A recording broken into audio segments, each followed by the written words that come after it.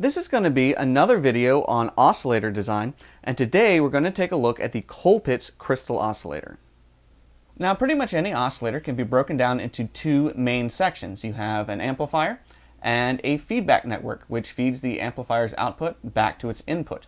And this feedback network is usually designed to only feedback signals at a particular frequency, because you usually only want to oscillate at one particular frequency. Now, the basic criteria for oscillation is known as the Barkhausen criterion, and it states that the total loop gain, in other words, the gain of the amplifier times the gain of your feedback network, has to be greater than or equal to 1. In other words, you have to actually be amplifying a signal and feeding it back, not attenuating it. The other criteria is that the total phase shift has to be 0. In other words, the signal that you feed back to the input has to be in phase with the original signal that appeared at the input. And the Colpitts oscillator is no exception to these rules. So for clarity, I've redrawn the typical Colpitts oscillator schematic to very clearly segregate the amplifier from the feedback network. And if we take a qualitative analysis of this, we can see that the amplifier here is just an emitter follower. There's really nothing particularly special about it. All the magic, if you will, happens in the feedback network.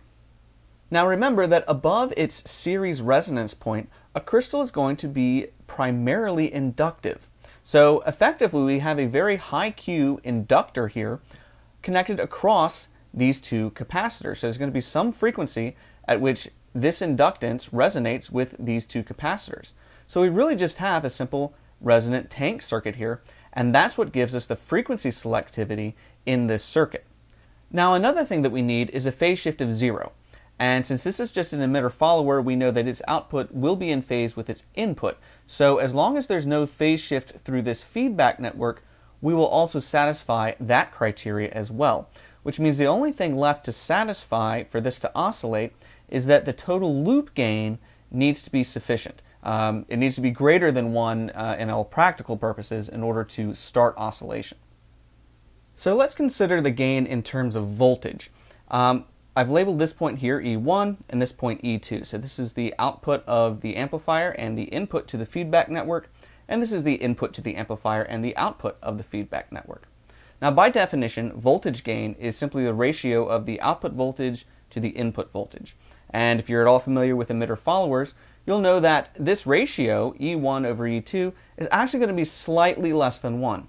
So the voltage gain out of this amplifier is actually going to be a little less than 1. Now if we take a look at the feedback network, its gain in terms of voltage is going to be E2, which is its output, over E1, which is its input. Which means that E1 over E2 times E2 over E1 needs to be greater than 1. Now obviously this is a completely passive network, so it cannot provide any power gain. However, it can transform power in order to provide voltage gain. And while it's true that an emitter follower doesn't have voltage gain, it does have current gain, so there is a total power gain here. So let's take a look at the feedback network in isolation to understand how it works. We have an input voltage E1 and an output voltage E2. We have the capacitive reactances of C1, which is JX1 here, and C2, which is JX2 here. These are capacitive reactances, so they are negative. And of course we have the crystal. Now the crystal, as I mentioned before, is going to be operating primarily as an inductor. So it has an inductive reactance here, JXE, and it also has some internal losses represented by RE here as well.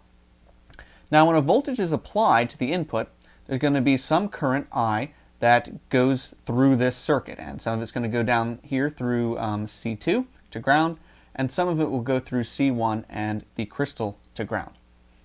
So let's just throw some numbers out there. Let's say that E1 is equal to 1 volt.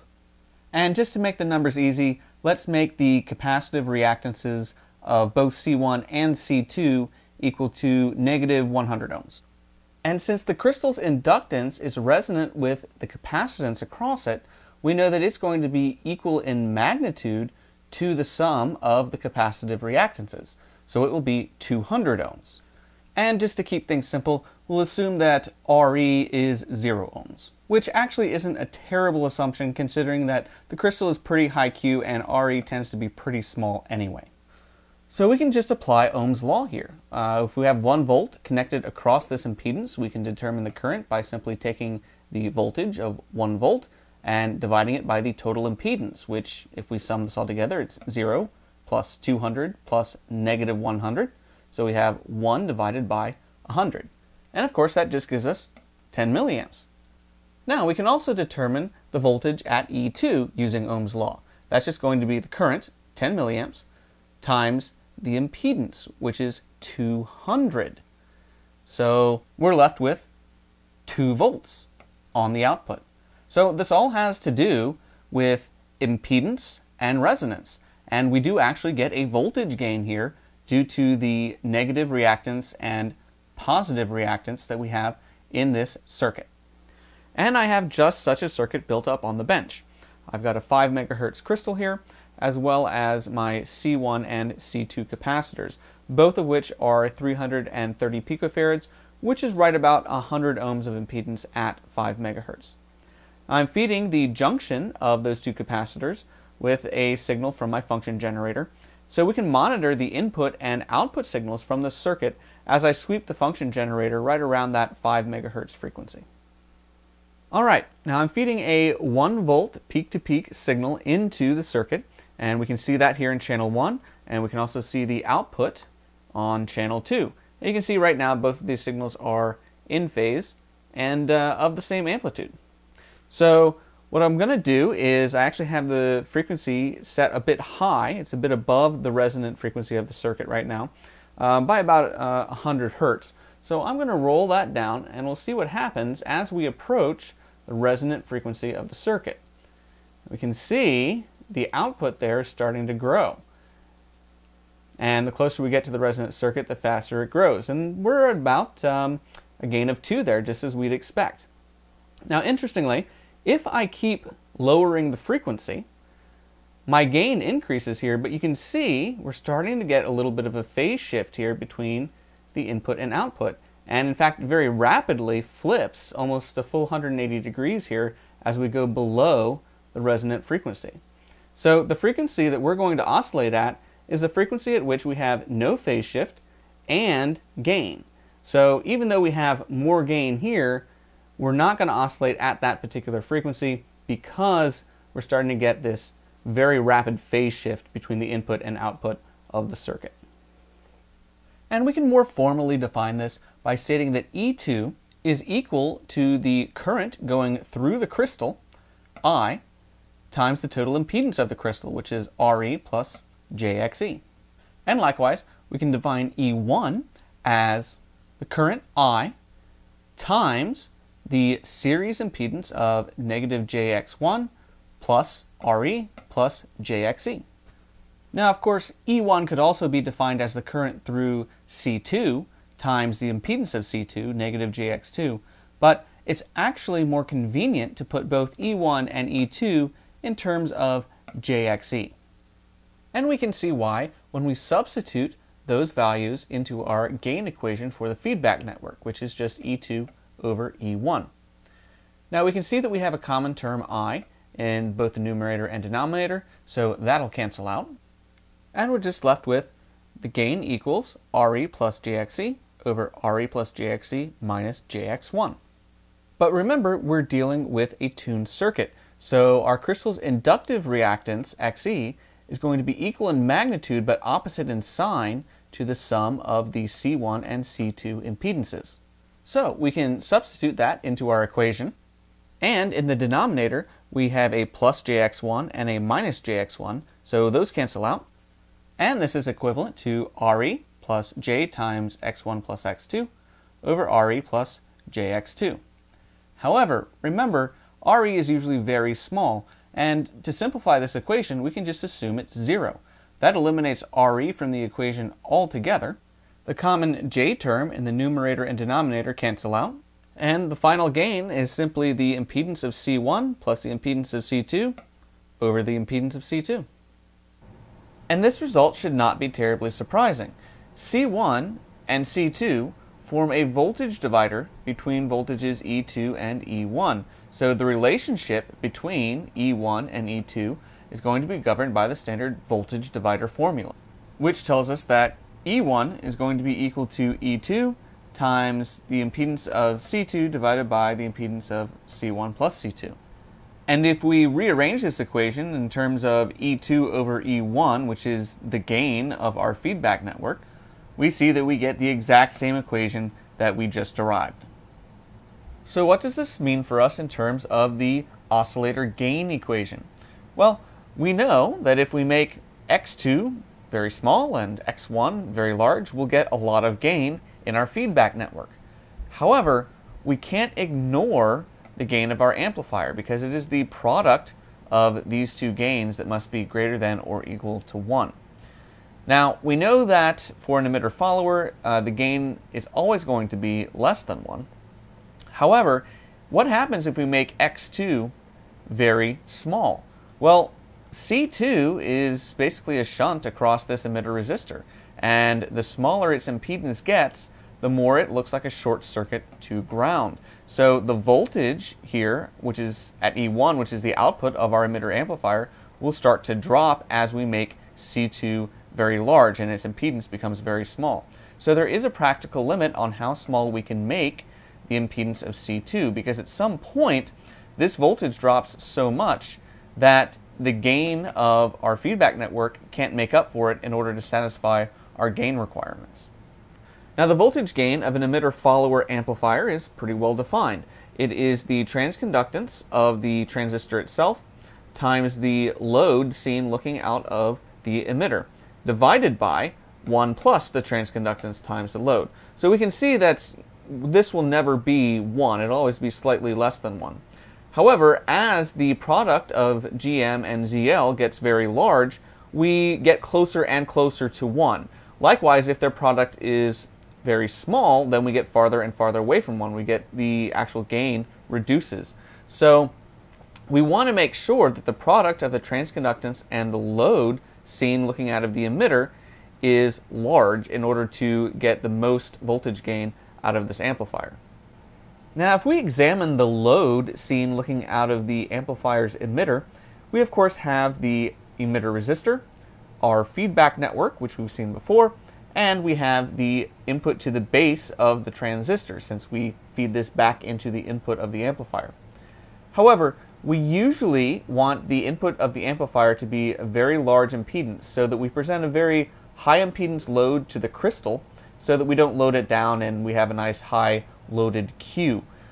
So usually the emitter resistor is large and the input to the base is large as well. So to simplify the analysis, we can just ignore those, leaving us with just the feedback network as the load presented to the emitter of the amplifier. And this is simply the impedance of C2 in parallel with a series combination of the impedance of C1 and the impedance of the crystal, which is JXE and RE here. So if you've ever combined parallel resistances, you know how to combine these parallel impedances. It's just going to be the product of the two parallel impedances divided by the sum of the two parallel impedances. So that means that our load impedance is simply going to be negative JX2 times the sum of RE, JXE, and negative JX1 divided by the total sum, RE plus JXE minus JX1 minus JX2. But remember, at the resonant frequency, the reactance of the crystal, which is inductive, is going to be equal in magnitude but opposite in sign to the sum of the capacitive reactances in the circuit. So we can substitute our XE with X1 plus X2, and this greatly simplifies our equation because X1 cancels out in the numerator and everything in the denominator except for RE cancels out. So this is equivalent to negative JX2 times RE plus JX2 over RE. But we can go a step further. Let's multiply out the numerator here. We see that we have a negative J squared. Again, J squared is just negative 1. Negative 1 is 1. So that simplifies to negative X2 times RE plus X2 squared over RE. Now we have a common X2 term here in the numerator, so we can kind of rearrange this to be X2 times negative JRE plus X2 over RE. However, remember, Re is usually very small, and if we assume that it's much smaller than x2, then for all intents and purposes, we can set it to 0 in the numerator, which completely eliminates it, and leaves us finally with the load impedance is approximately x2 squared over Re. Now this equation tells us a couple of things. First of all, x2, which is the impedance of C2, dominates the load impedance for the most part. So if we make x2 very small, for example, we will have a very small load impedance. And ultimately, a very small load impedance will lead to a very small output from the amplifier. And we already kind of knew this from a qualitative analysis, but it's always nice to have the math to back it up. The other thing you'll notice is that our load was comprised purely of our feedback network, which had a lot of J's in it, right? We have a lot of reactances here.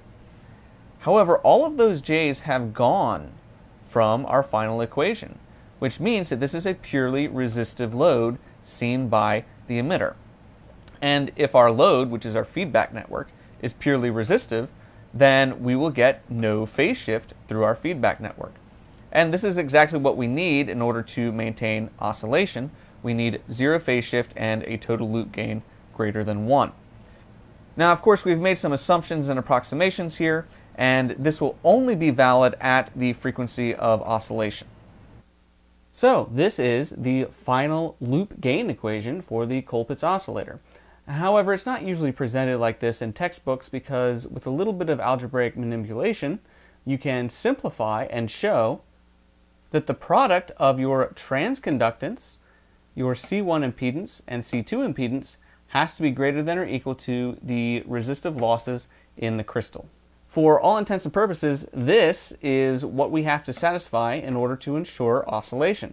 And this is a very useful equation because it's a very easy check to make sure that you have sufficient gain in your loop to overcome the resistive losses in the crystal and get oscillation. So, with all that said, let's take a look at some of the concerns you need to think about when you're actually doing a practical Colpitts crystal oscillator design. So the first thing you want to concern yourself with is transistor biasing. How do we want to bias this transistor in the circuit? And the transistor biasing directly affects the loaded Q of the crystal when it's placed in circuit. So we need to take the loaded Q of the crystal into account as well. How much loaded Q do we need? How much stability do we need? What's the load capacitance that we want to present across the crystal? Many crystals specify that they might need 18 or 20 picofarads of load capacitance across them in order to oscillate at their marked frequency. So we may need to give that particular capacitance if we really need that specific frequency, or we might not care if we're off by a few kilohertz, and then it doesn't matter so much in terms of the frequency of oscillation. But this also directly affects the loaded Q. So again, we have to take the loaded Q of the crystal into consideration here. Also, don't forget about stray parasitics. We've pretty much ignored these up to this point, but you're going to have some internal base emitter capacitance here, which is directly across our C1, and the crystal itself has some shunt capacitance across it as well. What kind of power output do you want from this oscillator? Now, typically with a Colpitts oscillator, the output is taken from the emitter here because that's the lowest impedance point in the circuit, so you get the most power. But this is also directly affected by things like the selection of our C2 capacitance, because if this is a large capacitor with a low impedance, we're going to have less voltage available here at the emitter, as we've already seen. So selecting our load capacitance that we're going to place across the crystal has a direct effect on the power output. And of course, this affects loop gain as well, as does your transistor biasing. So we have to set up our transconductance and select our C1 and C2 capacitors appropriately to ensure that we get reliable startup of oscillation under all of our operating conditions. So let's start off by biasing the transistor. Now, when you're setting up the bias points on your transistor, you want to make sure you take into account the changes in your transistor over temperature. So with a typical BJT, for example, as temperature increases, your base emitter voltage is going to decrease at about 2 millivolts per degree Celsius. So what we want to do is minimize the effect that that change in VBE has on our collector and emitter currents, because the transconductance of the transistor is directly affected by the emitter current. And of course, the transconductance directly affects the loop gain of the oscillator. So we definitely want to minimize that effect. So the easiest way to do that is to set a larger quiescent voltage here on the emitter. The larger your quiescent emitter voltage is, the less of an effect that change in VBE will have on the current going through your collector and emitter. So I'm just going to pick about half rail here. I'll put the emitter voltage at about 4.5 volts, which means that I'm going to have to set up my base bias to be about 5.1, 5.2 volts. And I'm just going to initially set the emitter current at 1 milliamp. Now you can set this higher or lower as your needs require, but 1 milliamp is kind of a good starting point. So that means I need to select an emitter resistor of about 4.7K. It's going to be a little less than 1 milliamp, but it's pretty darn close. And that's also going to determine my transconductance for the amplifier. And at room temperature, the transconductance of a typical BJT is about 1 milliamp, since we have 1 milliamp of emitter current, divided by 26, which gives us 0.038. So now let's select the base biasing resistors. Now, we have two different requirements here for the base resistors. Obviously, whatever we select for these, the voltage divider that they provide needs to set the base at 5.2 volts, but we want these to be relatively large so that the crystal sees a relatively large input impedance looking into this transistor, because these are primarily going to set the input impedance of the transistor. However, the beta of the transistor is not very well defined. It varies over manufacturing tolerances as well as temperature. So we want to make sure that these are small enough so that we have enough current going through our base resistors such that if there's any small variation in the current going through the transistor due to changes in beta, that they're negligible. So a good rule of thumb is to select these resistors such that their parallel combination is not more than 10 times your emitter resistor. So selecting a larger emitter resistor means we can select larger base resistors, which means we have a larger input impedance, which means we have a better loaded Q. So this is another advantage of setting a larger quiescent emitter voltage. With a larger voltage, we can select a larger resistor here to get our desired current. So I've selected 82K and 120K here. That should give us a voltage divider that provides just about spot on 5.2 volts at the base, and their parallel combination is just about 10 times the emitter resistor. So finally, we need to select our C1 and C2 capacitors. Now again, I mentioned there's going to be a base emitter capacitance internal to the transistor that we want to take into account, and that's going to actually vary. So we want to make sure that any variances in that capacitance have a negligible effect on the rest of our circuit. So I usually select C1 to be about 10 times the size of the internal capacitance specified in the datasheet. Now I'm using a 2N3904 here, which has a typical base emitter capacitance of 18 picofarads. So I'd want about 180 picofarads here, just so that this is really shunting out that capacitance effectively, and you're not really concerned with any small variations in that internal capacitance. Now I don't have a 180 picofarad cap on hand, so I'm going to use 150, close enough. So what about C2? Well, very commonly you'll see people set C1 equal to C2, and that's a good starting value because that's going to give you a gain through your feedback network of 2, and usually that's enough to start up oscillation. But obviously you can tweak these as needed in order to get more gain or to set a larger voltage on your emitter here, because again C2 controls both of those properties. So I'm going to start off with C2 set to 150 as well, and now we want to take a look at our loop here and make sure we have enough loop gain in order to oscillate. And to do that, we need to take a look at some of the crystal parameters. So the crystals that I'm using with this circuit are 12 megahertz crystals. They are intended to be parallel resonant with about 20 picofarads, but I don't actually have the datasheets for them because I'm not sure quite where they came from. They do have a 20 picofarad stamped on them, which is how I know the capacitance they're intended to be used with. but otherwise I don't really have any information on them. I just have a bunch of them in the parts bin. But that doesn't really matter too much, because the reality is what we're really concerned with in terms of the crystal parameters is that internal resistance, RE, because that's, shows up in all the equations that we've been working with. However, that's not specified in any datasheet anywhere ever. Unless you're working very closely with the crystal manufacturer or you're sitting down and measuring each crystal, you're not going to know what RE is. So usually what you get in the datasheet is an equivalent series resistance, and it's a maximum equivalent series resistance. And for a 12 megahertz crystal, it might be something like 40 ohms. So this is really just an approximation. You don't really know what the ESR is going to be. For a parallel resonant crystal like this, the actual internal RE is going to be a little less than this, but it depends on the load capacitance you have across it, as well as the shunt capacitance inside the crystal, which is usually about 5 picofarads. So I usually just use the maximum ESR as the RE in my equations. It's not that accurate, but it is kind of a worst case scenario, and any calculation we do of the internal RE here, unless we actually sit down and measure it with test equipment, is going to be an approximation and an assumption anyway. So I usually, just for simplicity, use the maximum ESR in place of my RE and plug that into my equations.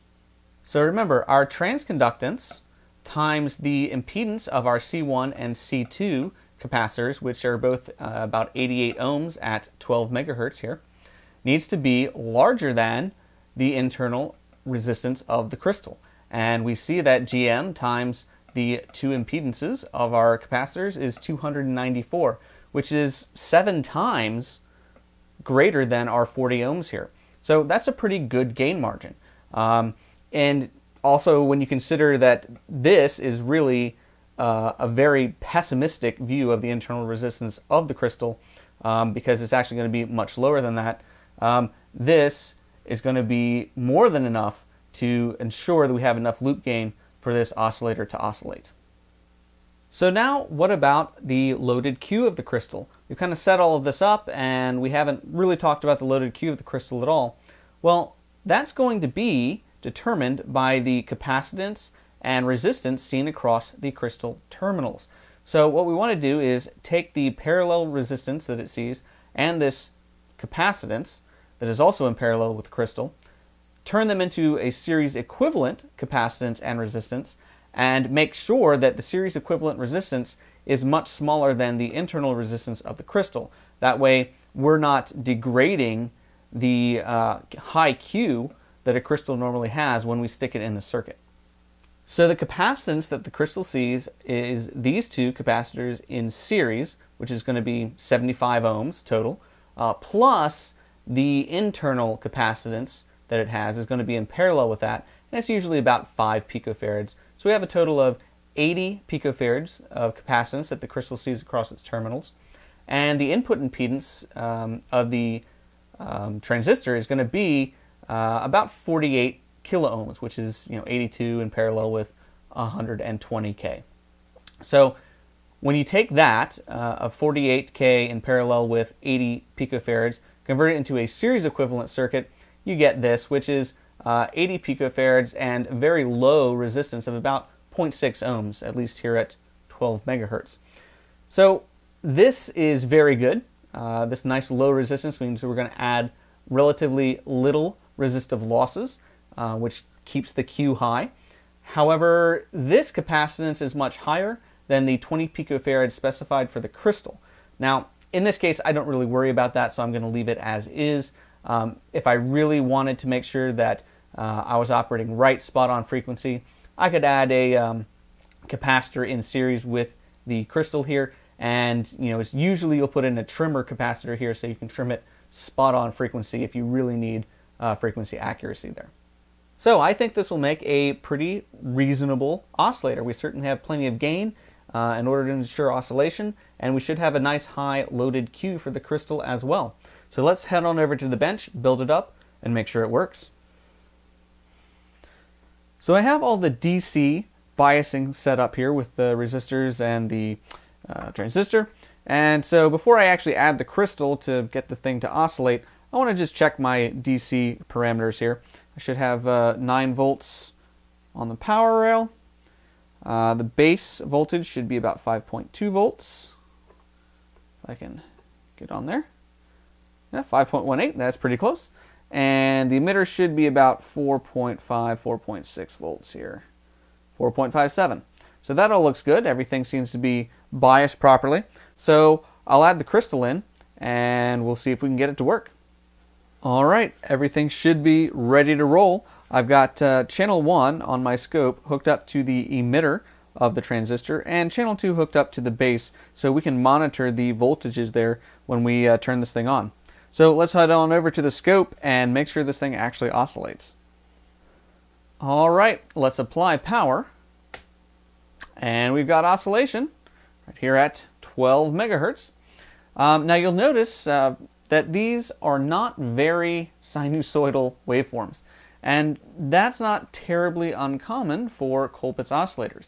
Once the amplitude reaches this steady state, the transistor actually spends very little time in its linear region. Most of the time it's spent either in cutoff or saturation. So you do get kind of distorted waveforms out of most Colpitts oscillators. If you really want a nice clean waveform, you can often stick a capacitor between the crystal and ground, and you can tap off of the junction between the capacitor and the crystal. The problem with that is that's very high impedance point, so you usually need a very high impedance buffer connected there. Whereas if we take the signal off the emitter here, which is channel 1, then you get a nice low impedance output. However, you may need to filter the output if you need a nice sinusoidal, non-distorted, non-harmonic waveform. But we can look at the voltage between the base and the emitter, and with the 2 capacitors we've chosen, both of them being equal in value at 150 picofarads, we'd expect that the base would be twice the voltage of the emitter. And we can see that it's almost spot on twice the voltage here. We've got 1.36 volts peak to peak on the emitter and 2.6 volts peak to peak on the base. So that's almost exactly what our calculations would have predicted. One of the things to be wary of is I'm actually probing the base of the transistor here on channel 2. And that means that my probe is hooked directly across the crystal because the crystal is connected between the base and ground. So watch what happens to the emitter voltage when I disconnect that probe from the base. Well, if I can get it disconnected, there we go. You'll notice that it jumped up to 1.8 volts peak to peak. So by putting that probe across the crystal, we were actually making the oscillation smaller. The amplitude of oscillation is smaller. So if you want to know what the voltage across the crystal is, usually it's best to just probe the emitter and then apply the equations that relate the emitter voltage to base voltage, which is just that voltage divider equation. So what if I wanted a little more voltage out of my emitter? Maybe 1.8 volts isn't quite enough. Well, I can lower the C2 capacitor. If I make it a smaller value, it'll have a higher reactance, and while that will decrease the gain of our feedback network, it will increase the voltage drop seen at the emitter because we have a larger impedance there between the emitter and ground. So I replaced the 150 picofarad C2 capacitor with an 82 picofarad capacitor, and we can see we now have 3 volts peak to peak on the emitter.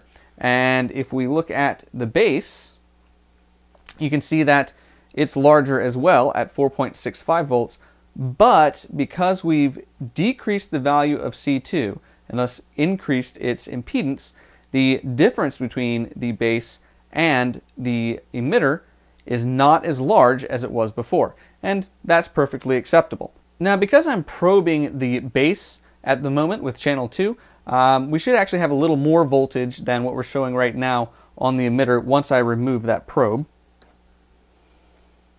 And you can see we're up at 4.3 volts peak to peak now, now that I'm not loading down that crystal with my channel 2 probe. Now, one final thing to verify is that you're not dissipating too much power in the crystal. Now ideally you would do this by putting a current probe here and measuring the current through the crystal, and then power is just current squared times the internal resistance of the crystal. But a lot of times you don't have a current probe, I certainly don't, so the next best thing is to calculate the voltage across the crystal, and we should get 3.6 volts peak to peak with those 250 picofarad capacitors, because with those two in there we were getting 1.8 volts peak to peak here on the emitter, so the voltage at the base should be twice that. And we can then just calculate the current based on the impedance of the crystal. Since the crystal is going to be resonant with the capacitance that it sees across its terminals, it will be resonant with the two series capacitors here, C1 and C2, plus its own internal capacitance C0, which is about 5 picofarads. So you can add those two impedances together to get the impedance of the crystal, convert the volts peak to peak into volts RMS, divide to get your current, and then square that and multiply it by the internal resistance of the crystal. So in this case, assuming worst case scenario 40 ohms of resistance inside these 12 megahertz crystals I'm using, we're actually dissipating about 2 milliwatts in the crystal. And that's a little bit high. Typically these are rated for a maximum drive level of 100 to 500 milliwatts. Now you can't exceed that drive level. You're not going to break the crystal by putting 2 milliwatts through it. But you do have to be cognizant of a few things. The more power you dissipate in the crystal, the more internal heating is going to occur, and that's going to cause crystal drift at startup until it kind of heats up and acclimates. The other thing that will happen is that this will exacerbate aging effects. So the crystal will age faster than a crystal run at a lower drive level. So you can get away with higher drive levels if you really want more power output, and you may need that, especially if you want a really low phase noise oscillator, because phase noise is really just a signal to noise ratio. So the larger your signal, the better your signal to noise ratio is going to be. But you do have to take into account that you're going to have worse aging effects and possible drift due to internal heating. So that video ended up being a lot longer than I expected it to, but hopefully you have a better understanding of how Colpitts oscillators work and how to design one. As always, if you have any questions, suggestions, or corrections, please leave them in the comment section below, and thanks for watching.